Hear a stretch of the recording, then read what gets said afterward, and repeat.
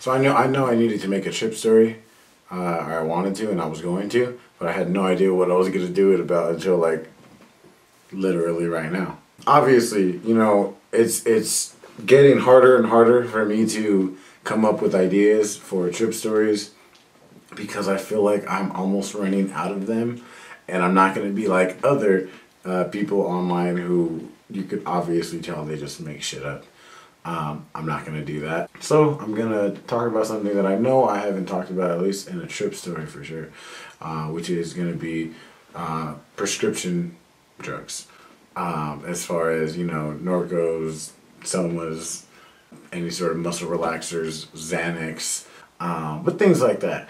At one point I had a pretty frequent prescription for Xanax. I feel like I lost a lot of memory back when I was doing that. There was a certain point where I just kind of was, it felt like it was coming to me all the time. I always got them by some shady ass means, but I ended up, you know, at one point I remember I took, I think it was like 5 Vicodins at once, like pretty strong Vicodins too. And that was so fucking intense. Like that was to a point where literally if I was not laying down, I was gonna like, I don't know, like throw up and fall on the ground. Like I couldn't do it. If I was laying down, then all of a sudden I would start to become calm and like not like about to die.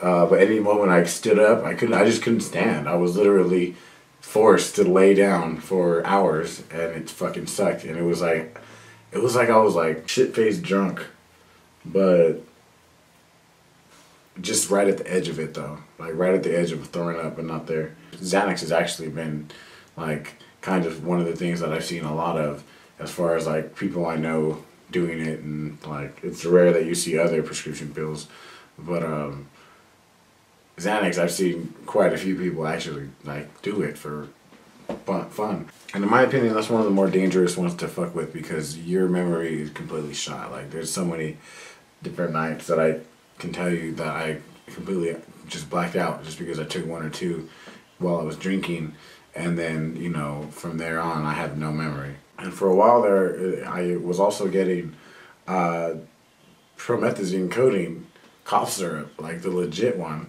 I forget who was sick in my house, but we had a few bottles like pretty frequently, and I think it was kind of before it really took off, and like now it's all, you know, very hard to get prescribed. But yeah, it was there a lot, and I remember like consistently like taking like a shot glass full of fucking lean, and fucking getting the blunt and completely soaking it in lean, and then smoking that shit.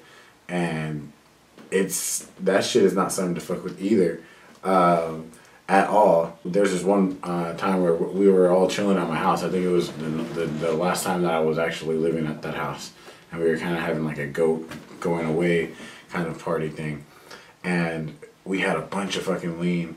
I remember I took an ecstasy pill. I was pretty drunk. What else did I do? I took a big ass shot of that lean, and then we smoked a bunch of lean blunts, and that was like the most intense like body feeling I've ever felt. It was like literally I was getting massaged out every inch of my entire body, like at once, and it was intense. And I remember them fucking around with the lights, and it was one of the most intense light shows of my life. And that was a crazy fucking night, a crazy feeling. I'll never forget that shit. Any of you guys ever fuck with Freon? I was a dumbass kid for a long time, and I did some dumbass shit, and fucking regrettably to say, I guess, I did Freon before, and that shit was fucking no joke. That shit, it literally, like when you inhale it, it's like your brain goes whoop, whoop, whoop, whoop, whoop, whoop, and you just kind of zone out and go into like this weird like nowhere, like you almost die. Like it's how it feels. Like you just go nowhere. Like it doesn't make sense, and then you just slowly kind of wake up, and it's the most intense weird shit. I don't know why I used to do it. I did maybe like a few, like 2 to 4 times maybe the most. I don't know why I started talking about Freon, but that's some dumbass shit. That's one of the dumbest fucking things I've ever fucking done.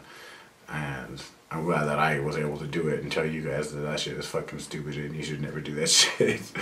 I don't know why it comes to mind, but Nas, too. Did you guys ever do Nas? There's one, at one point I was part of the group Sick With It Kings, the little clique Sick With It Kings, and we were making some pretty cool music at the time, actually. But in one of the songs for the cover, I have a fucking Nas balloon in my mouth. And you could tell it's at a very bad time of my life because I look probably the fattest I've ever looked at a picture ever, with a big ass Nas balloon in my mouth. But there was a few moments there where I was doing a bunch of Nas too, like when it was around.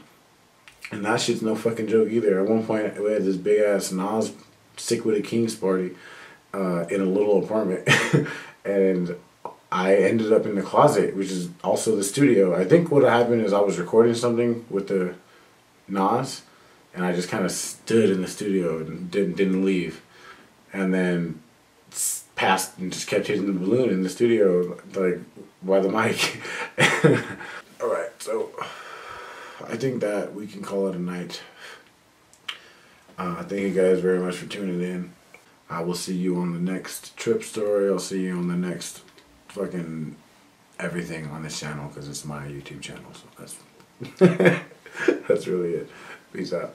Oh, also, I just released a new song called Ridin' Round. I just literally released it right now. I'm pretty sure I'm going to upload this the same night that I released it. So if you'd like to check that out, you can go to soundcloud.com/audible484. There'll be a link in the description.